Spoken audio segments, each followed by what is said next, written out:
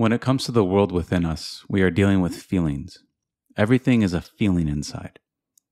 And there are many feelings that we were taught to feel about ourselves, and many feelings that we were taught to feel powerless by, and many feelings we were taught how to handle and how not to handle. And we were taught which feelings to accept and not to accept. And yet every single feeling is within you. That this world really is a world of feeling clothed in this symbolic form. And yet, when I go within myself, I can't take these things within me. Yet I see them, but they're representations of what I'm feeling. And so I have certain thoughts, and they align in a certain nature of my feeling about myself. And the self is the dreamer. When you create a scene inside yourself, you are dreaming the scene. It's you who is dreaming it. And if you forget that, you will think that you are the conception. And when you think you are the conception, when you think you are something, you can't change it because that's who you think you are. Once you detach yourself from these scenes, detach yourself from these conceptions and see that you're the dreamer, the self that precedes the concept, the self that precedes the self-concept, then you can move. You can change the concept. But if you keep thinking you're the concept, if you keep thinking that you're the thoughts or you're the feelings, if you don't detach yourself from them, then you can't really move. You'll be stuck. You'll feel stuck.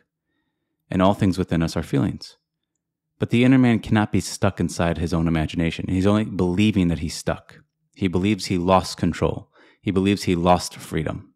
He believes he lost whatever it is that he is suffering in. He believes he lost something. And it's you, the inner man, inside imagination, who believes this. And so there's no feelings that you're powerless by, and there's no feelings you can't accept, and there's no permission you need to feel something about yourself. And that's what Neville says, a change in feeling is a change in destiny. Because the way I feel towards myself is directly correlated to the quality of life I have and the nature of my life. If I live in a hell, you can bet that my assumptions of myself are hell-like. They're probably terrible. And so I change the self, the concepts of myself. But I the self, remain the same. As Neville said, you can be aware of being something. You can be aware of being this or that, but you can never stop being aware that you are. What you're aware of may change, but you can never stop being aware. And when I change the way I feel towards myself, I inevitably change my destiny. Because it's linked. Myself and my life are directly linked. And so if I want to change my life, I have to change myself, how I feel towards myself. Neville would say, change the feeling of I. The I there is the thing that precedes everyone's I. You can't talk about another when you say I. And that I is God. That is the causal power.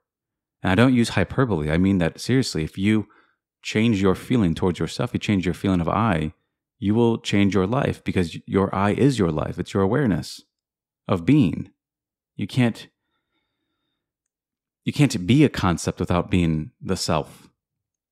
And so you mistakenly place the concepts, you put them on a pedestal above you. Or you may have taken a person and put them above you. As Neville said, Abdullah once told him, he told Neville, never let anyone make you feel small, Neville.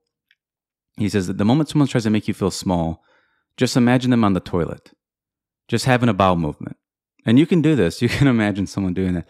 And I know it's kind of funny, but it proves a point that everyone is a slave to these bodies. No one is not. I don't care how rich you are. You have to assimilate your food. You have to digest it. You are not freed from these bodies. So don't let anyone make you feel small. And there might be doubting words coming at you, but you really prove your power in being indifferent to these things. As Neville said, be perfectly indifferent to your senses, that you may feel the naturalness of your desire. And so if I want to feel natural about having it, then I associate myself with the inner man who does have it. I become indifferent to my senses. I become indifferent to the doubts. I become indifferent to the reason. And I find myself expressing what I desire within myself. And I trust that. I trust, as Neville said, I trust imagination implicitly.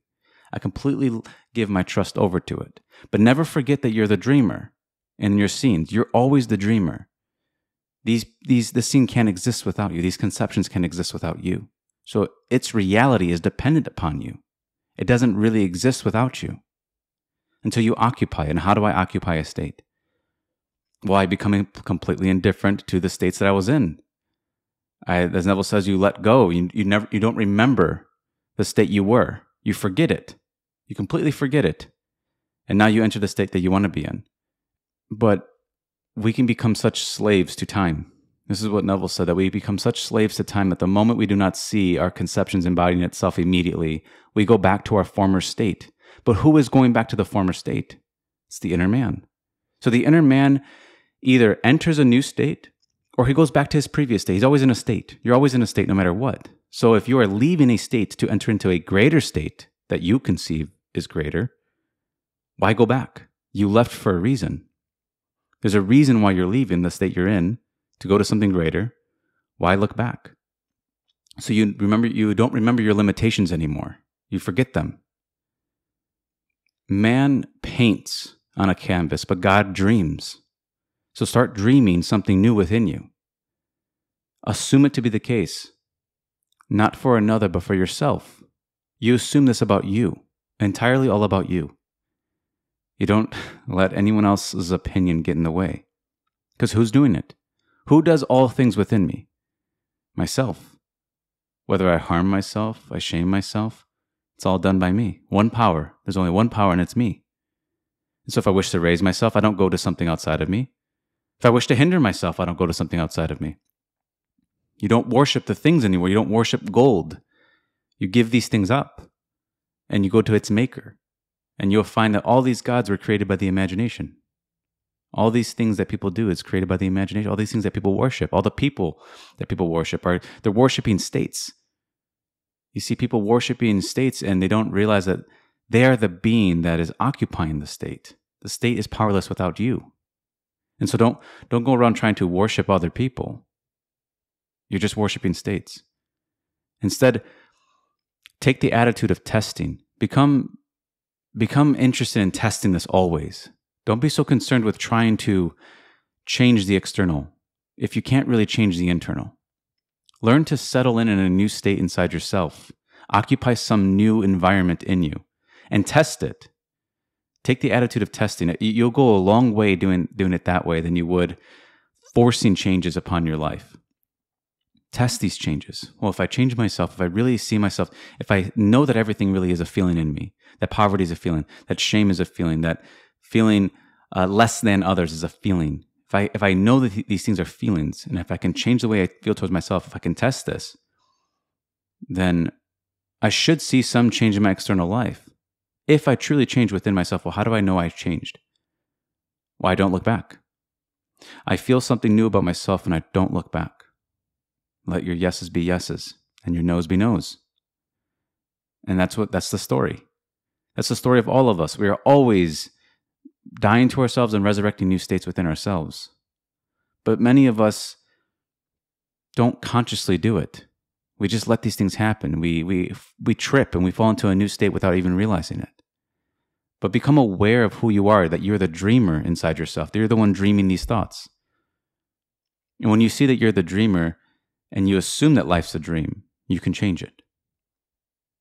Until then, you're going to feel like a complete victim of your thoughts. And you're not. You're no one's victim inside.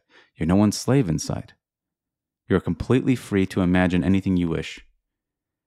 You are completely free to extend your power of belief beyond your senses and extend it within yourself. So I believe within myself. I extend this power to me. I no longer put it into the things of the world, but into the maker, which is myself. If I said that imagination creates these gods in this world, imagination creates the things in this world, you would say, well, I am imagination. My imagination does it. Yes, so we are one with imagination. We are one with the Creator. There aren't two gods. There's only one God, one Lord, that we should follow. And it's within us, as everything is. Everything is even the gods are within us. All things are within us. And I don't care what it is. I don't care what you're searching for. It's within you. And you can't lose it. How can you lose things that are within you? So you can't lose these things. You can't lose this power.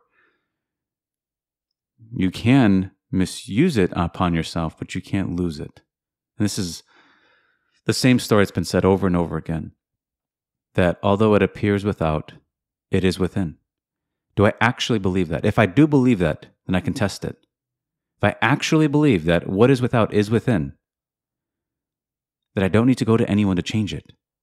There's so much power in that. I go within myself. I feel myself to be changed. I feel myself to have. I feel myself to be.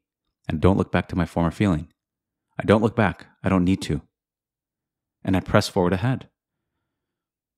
He who looks back is not fit for the kingdom. He puts his hand on his plow, but he looks back, he's not fit. So if I want to get fit, I have to stop looking back. And that's the story.